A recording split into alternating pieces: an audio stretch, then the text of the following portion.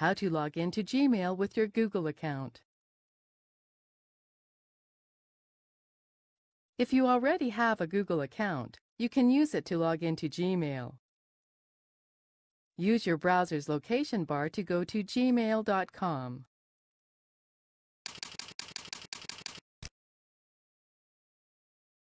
Enter your username. Putting @gmail.com on the end is not necessary. Then, enter your password. By default, you will be set to Stay Signed In. Deactivate this checkbox if you would prefer to be logged out automatically. To finish, click Sign In.